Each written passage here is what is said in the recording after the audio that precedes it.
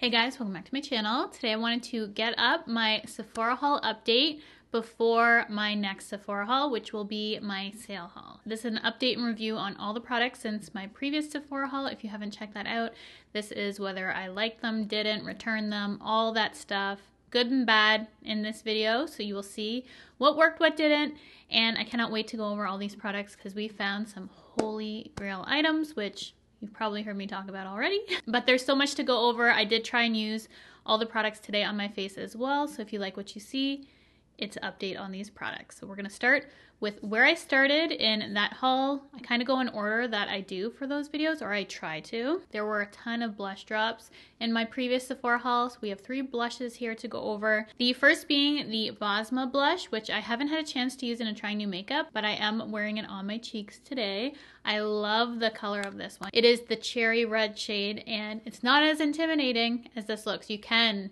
make it very pigmented, but mine's nicely sheared out and it's just the perfect flush to the cheeks. I love a cream red blush. It's one of my favorites to wear, and I love this formula too because it's easy to blend out. It sticks on the skin. It's not too emollient in terms of the cream finish where it feels like it's sliding off. There is some grip to this one, and I really like this formula. So also love the packaging too because it's interesting. It actually slides, which I think is super unique. So love the formula of this. This is by far my favorite thing I've tried from Bosma, and I'm curious to check out maybe more colors if you've tried one and you like and recommend, but I love a red blush. So happy to have this. I only had one other previous one, and it was a little bit more emollient. This one has a little bit more grip to it, which I really like.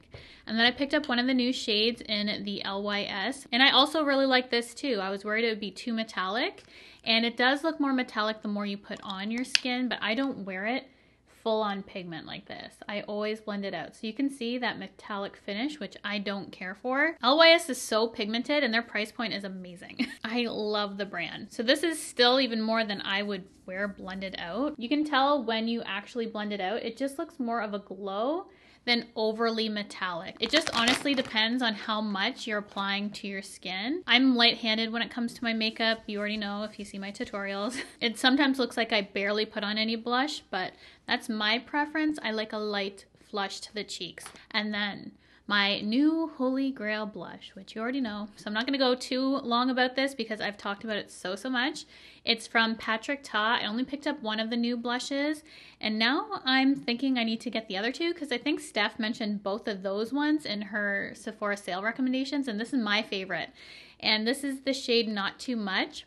As I said, I don't like too much blush for me. So this color specifically is perfect for me in the sense that it's not in your face, very good for everyday wear, and it works for any sort of look. Even if I go ahead and do something more dramatic on the eyes and do an eye focus look, this is the sort of blush that I reach for because it goes with any sort of look, and it's not too much, like the name suggests. So it's the perfect name for this blush.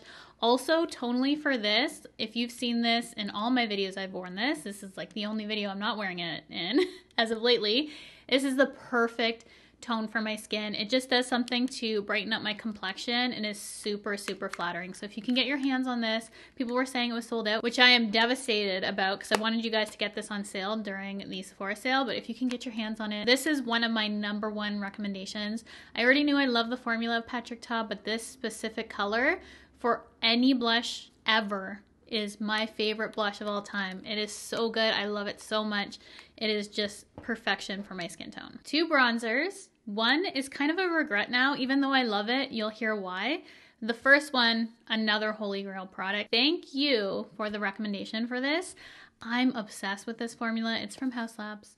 It is so good. It's their bronzer. I never picked these up when they initially launched because I'm very picky when it comes to bronzer, but this is literal perfection in both the formula and tone for me. I picked up medium level 5, and I definitely think I'm going to pick up 6 as well just because I love the formula so much. I think 6 will be better come summer for me, but this one is perfect for my skin tone right now. I'm wearing this bronzer today as I'm wearing it every single day since I've got this. I love this because it is not patchy, it's super smooth, it doesn't look overdone on me and just blends into my skin really beautifully. The undertone is perfect. It has a little bit of a pinky red honestly, undertone to it, which I personally find super flattering for my natural skin tone. I do lean more pink red, so this sort of tone actually flatters me quite well. Undertone formula, everything about this is perfection. The formula is just super blendable on the skin. I can't overdo this. It's never been patchy on me and always looks super natural for a bronzer on my skin. So as you can see, I have dug into it, both with a brush and obviously with my nail just now.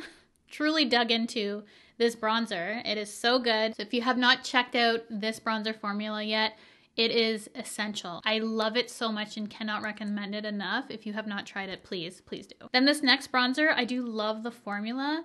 It's just going too quickly for me. I think I have like a third left of this and I only had it for a month. And I've been using the Haus Labs pretty much every day. So the math ain't mathin' on this one. This is the Glossier Cloud Paint and it's in the shade Dune. I also use this in a Try New Makeup. It's such a beautiful color for my skin tone. I'm gonna swatch it on my hand for you, but it is quite sheer, so that's why I have to use a lot. So this is it blended out nicely. You can see that warmth to it. You can see it compared to my other hand. It just gives a really seamless, beautiful bronze effect to the skin, but it's quite light, so you do have to use quite a bit for it to show up. It is a lighter shade. I could have done with maybe a darker one, probably, and I wouldn't have had that issue.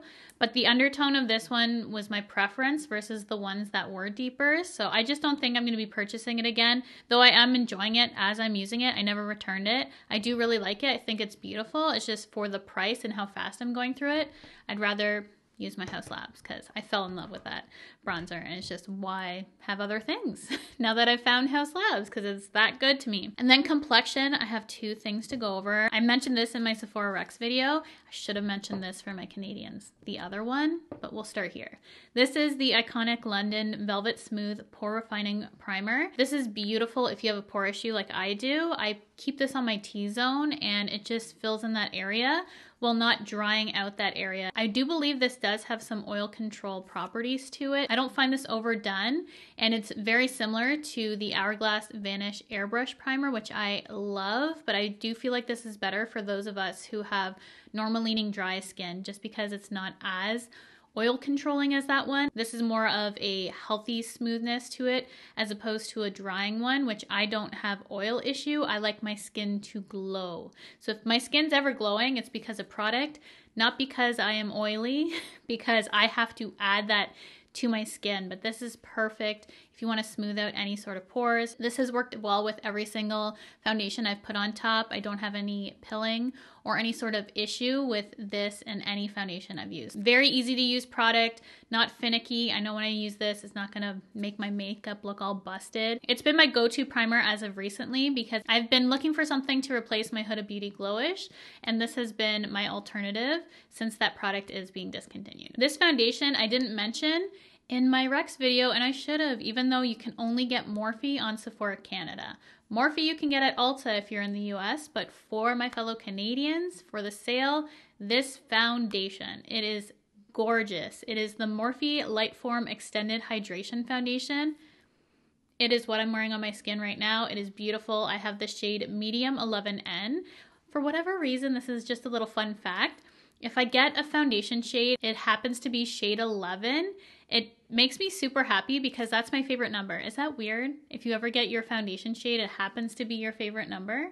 I don't know. There's something about that when my foundation shade falls on my favorite number, it makes me happy. So I have my favorite number in this foundation. I love the formula. It has a pump. Mine is messy because I've been using this. I love how this adapts to my skin tone. I feel like I can use this in a wide range of my self-tan because some foundation, it doesn't adapt like this one. I feel like this one really is adaptive to my skin tone. So that's something that I love because it's a very versatile foundation if you self-tan, because that's a problem that I face often.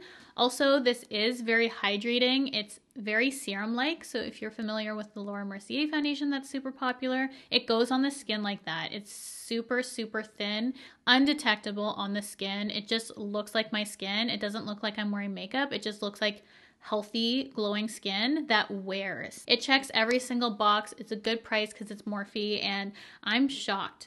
I like a Morphe product as much as this. It truly blew me away. I love this foundation. So if you've not checked this one out yet, it's such a good one to check out, especially if you wanted to try the Laura Mercier one, which is really pricey. This is a more affordable option that I highly recommend. Next product I hauled was the Refine Mascara. I ended up returning that. Someone was telling me it's designed for your lower lashes, which I did find it worked better for those, but it was still very difficult for me to use because the curve on the wand did not fit my eye shape whatsoever. I want to say it took me upwards of 10 minutes just to figure out how to do my eyes with that mascara and build it up because I could only use one tiny section of the wand just because of how it was bent. So I did end up returning that. It did not work out for me. I think if you had very curved eyes, it might be a little bit better for you. Just the wand for me was too innovative for it to actually work. It just was not made for my eye shape. So I ended up returning that. That was the only thing. And then I end up getting the new Summer Fridays Lip Butter Balm and Birthday Cake. This is so good. My favorite one that Summer Fridays has done. I'm wearing it today, obviously. Have to put more on because it is so good. It smells so good. I was waiting for the moment I could reapply this to my lips. It's such a good formula. It does have a little bit of shimmer to it, which the other ones that I have from Summer Fridays don't have. So I love that about it because it makes it even more glowy. And it just smells good, feels good, looks good. I love the color of it. It checks all the boxes. Again, it's my favorite one that Summer Fridays has done. And I'm really excited to see them do more shimmer ones like this because I'm a big fan. So if this is in stock during the sale, definitely get it. 100% recommend.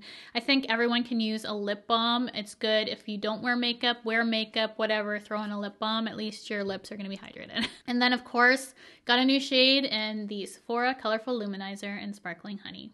My favorite highlight to date for the tone of this is so beautiful. I have it on my cheeks today, my nose as well. It just blends in with my skin, makes my skin have that wet look, which I love. It's the perfect formula, perfect undertone. Highly recommend. 30% off during the Sephora sale. Run and get that if you can. If you're similar to my skin tone, it is made for us. They do have other shades as well. I had Ice Pearl. That works when I'm more fair. Still beautiful highlight, but just specifically that shade, Sparkling Honey, I've never come across a shade that matches me more perfectly than that shade. Then I have a lip liner that I got half price from Sephora Collection. It's in the shade Monarch, and it is a beautiful brown shade with a hint of a reddish undertone. It kind of looks like, honestly, my Haus Labs bronzer, but in a lip liner form. It is such a good undertone for me, and I think that's why I gravitate towards it because it's super flattering for my skin. This Sephora haul was all about undertones for me. I literally found perfect undertones for my skin during this haul. It's blowing me away to round everything up and just see how truly perfect some of these things that I picked up were. So that was Monarch. I love the formula of Sephora Collection. You don't have to sharpen them.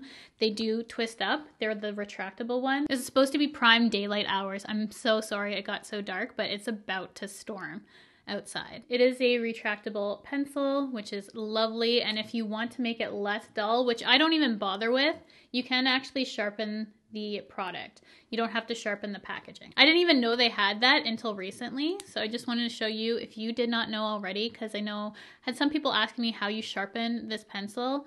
I don't. And then I picked up another of the MAC Extended Play Giga Black Lash Mascaras. I love this. This isn't new for me. This was a repurchase. I don't usually talk about the things that I've repurchased, but I highly recommend this. They have MAC on Sephora Canada. And if you wanted to know, I did pick up the new MAC Studio Fix Fluid Foundation. So I will be doing a review on that in case you're curious because they reformulated it. I'm so curious. MAC is making a comeback for me. I'm very excited to try new Studio Fix. If you were hoping I would do a review on that, I got you covered. I picked it up already. And then I got a sample of the Charlotte's Magic Serum Crystal Elixir.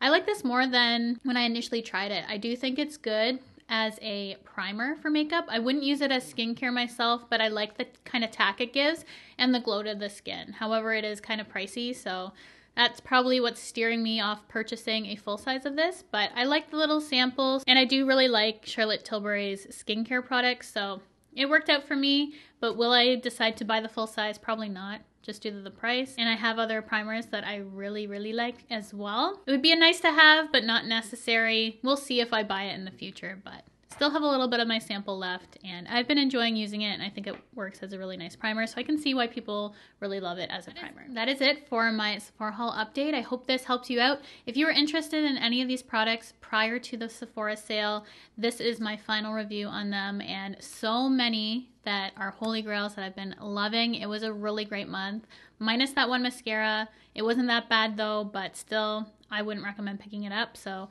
a really, really good month for my update. So excited for these products. And if you decide to check out any of these, let me know if you've tried them, your thoughts, your reviews. I love to know what you guys think as well. And again, if there's anything you want me to pick up prior to the Sephora sale, please let me know, because I will be shopping it on April 5th. I cannot wait to do my next haul for you guys and show you what I get during the Sephora sale. So thank you guys so much for clicking on this video, for spending some time with me today. And if you've not already, I'd absolutely love for you to subscribe to my channel by hitting the red subscribe button, the bell to be notified of all my future videos.